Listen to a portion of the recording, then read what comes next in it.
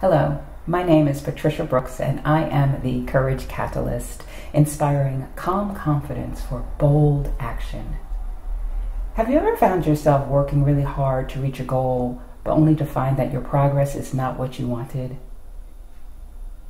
Does it ever seem like people are working against you instead of with you? Are you doing the things that conventional wisdom says you should do to reach a particular result, only to find yourself coming up empty? Well, if so, stay tuned. Today I'm going to share with you a technique that will help you to reset and refocus so that you can make progress toward your goals. It's called Start, Stop, Continue. And the first step is to take a sheet of paper and divide it into 3 columns. At the top of the first column, write Continue. At the top of the second column, write Stop. And at the top of the third column, write Start. The next step is, in column 1, list all those things that you are doing that are helping you to reach your goal. These are the things you should continue.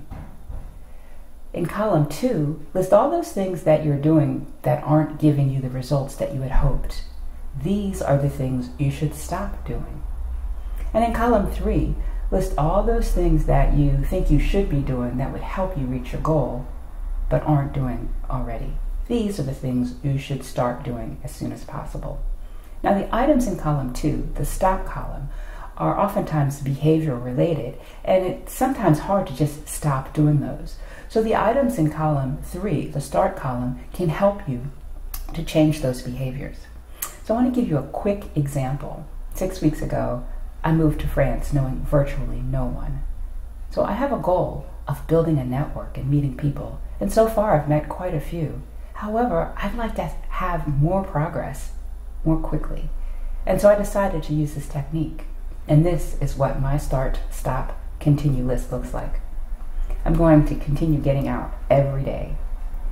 I'm going to continue to use the website I found for networking events. And I'm going to continue to be approachable. I'm going to stop going to events where there is no verbal interaction. I'm going to stop relying on that one website. And I'm going to stop spending so much time with people I just don't have that much in common with. And I'm going to start meeting with other expats who have built their own networks to find out how they did it. And I'm going to create a list of questions that will help me to find out someone's values and what they like more quickly so that I can spend less time figuring that out. So there you have it. Start, stop, continue. If you like this video, like it and subscribe to my channel.